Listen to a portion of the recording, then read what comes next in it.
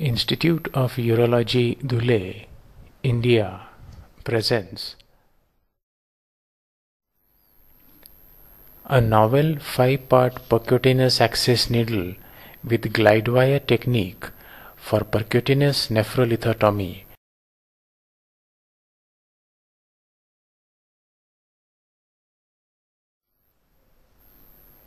Diagrammatic representation of the technique.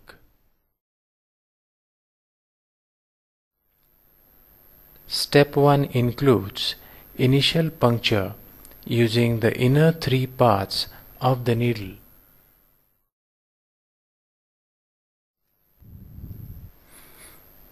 The first and second parts are then withdrawn.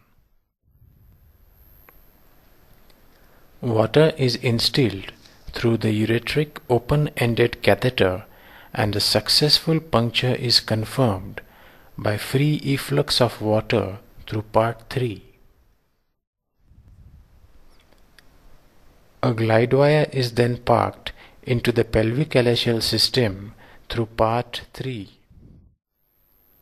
Step 2 includes telescoping of part 4 and 5 successively over part 3 till the markings indicated.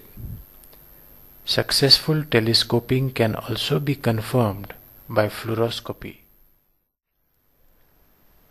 Part 3 and 4 are then withdrawn.